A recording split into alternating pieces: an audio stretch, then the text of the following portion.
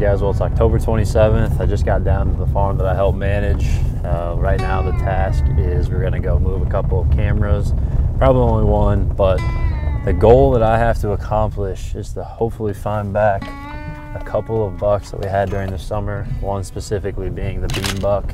He's showing up sporadically on a spot that we call the pop plot. If you guys remember, back in 2018, landowner Lee shot a giant buck in that spot. That was that buck's core area. But this buck that we're talking about, the bean buck, got a shed off of him, got a ton of summer photos of him. When we had all the guys down during the summer, Grant actually filmed him from these beans, and then he's been, like I said, sporadically popping up on this scrape. So we know he's somewhere in the area. I have a suspicion that he's moved further down towards this bottom, and I'm gonna try to get a couple cameras in place to hopefully pick him back up. Lee and his buddy Tim are gonna be up the hunt for the next week. Myself and Aubrey, who's behind the camera, we are gonna be running cameras for them. And this is a week that I've been looking forward to all summer, all the off season, and I'm excited to see what it brings. But we're gonna go knock that out, and then I'll kind of give you guys an update on what I've been doing over the last month and what you can expect to see in the next coming weeks. So it's almost November. It's time we live for, and hopefully we can find this buck back here soon.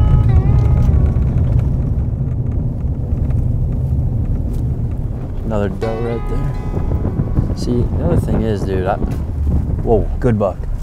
Is that him? Hold on. Give me that camera. Dude, that was a giant.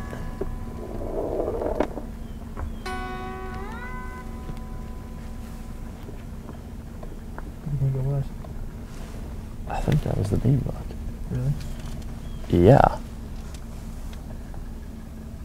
Yeah, I'm not even making that up. That was him. Close?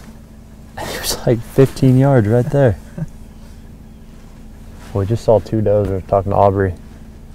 Good buck, right? I mean, 20 yards. This is the farm.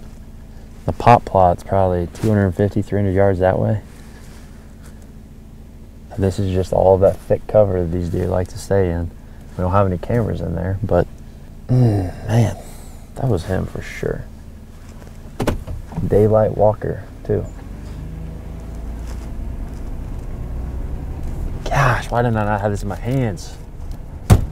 I'm telling you, man, this next week, guys, for somebody like me, you know, my occupation where I love to film just as much as I love to hunt, you know, I always mention it over and over, the opportunity to get to help with this place and, you know, achieve a dream that way. Growing up on a farm where we weren't able to do anything, you know, really to it, this place is awesome, and I'm really excited to see if all that pays off. So a lot of good deer running around the farm, and it's going to be a fun week, that's for sure.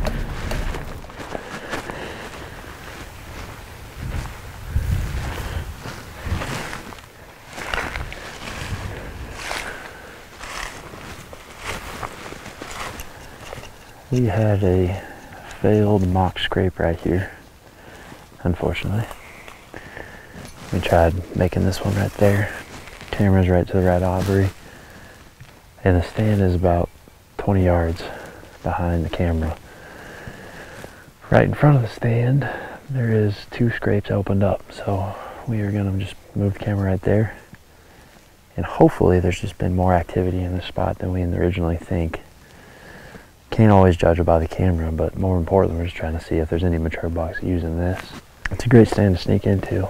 I don't know if Lee's actually ever hunted it or not, but we're just gonna move it up here and see what we get.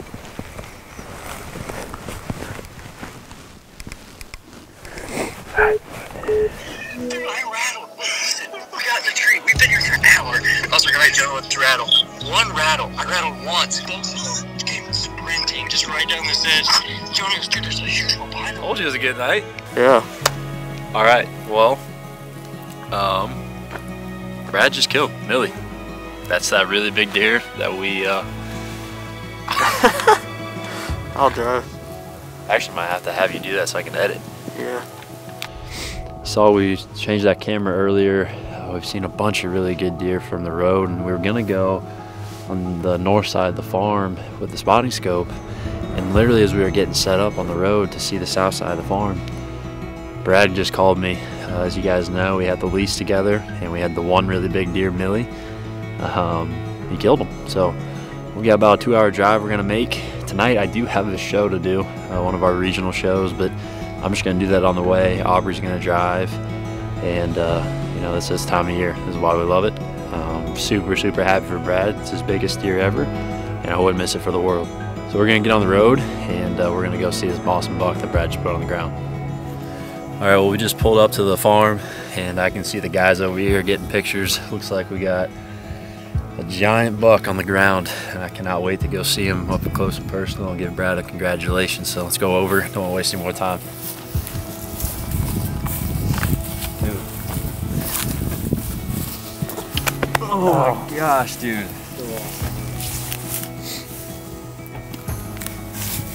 You came in with that other 8-pointer, that bigger 8. Freaking rattled, he came straight to us. And you bought that decoy today, right? Yeah, I bought the decoy today. I had it for like 2 hours. You take it back, huh? Yeah, exactly, yeah. Yeah, he came in just like 35 yards. I mean, not that I want to hear about it. You might as well just No, yeah, tell them. came in Yeah. 35 yards and just froze at my decoy. I rattled, came straight in, just locked up for like a minute. I had time to range him, spin my sight, put my rangefinder back in my pocket, and then shoot. And the best part is, Jonah, who was with me, there was another buck he was trying to shoot, so he ran off and died, and I'm like ranging the other deer. I'm like, he's at 50. And so like Millie's dead over here, but we're still in the action. I'm like, dude, he's dead. I'm like, we just killed him. Yeah, I mean, there's not much else to say than that, other than, you know, this summer when we got this piece, we were both just talking about how awesome it was, you know, we mentioned, to finally get permission on a private piece of ground. You know, Brad and I have focused on public land the last few years, and he approached me with the idea of getting a place together, and you know, I didn't get to hunt it, but that being said, you know, it was always every single night this guy was the topic of conversation in the household, and I couldn't be happy for you, man. I mean, like, truly. We got on the road, we're here, and congratulations. All right, well, it's the next morning, guys. We just finished up our work overnight, got that regional show done, Outreach Outdoors, and then got this daily video blog posted. So exciting times. You know, congrats again to Brad on this biggest buck ever. Millie was awesome. Thanks for letting us come see him, man. And I just wanted to kind of close this out formally.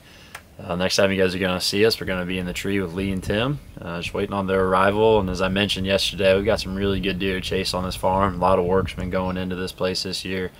And very excited to hopefully bring you guys a couple more awesome stories with some good bucks. So appreciate you guys watching. Hopefully you've had a chance to get out yourself. I know I'm very, very excited to get back into a tree stand.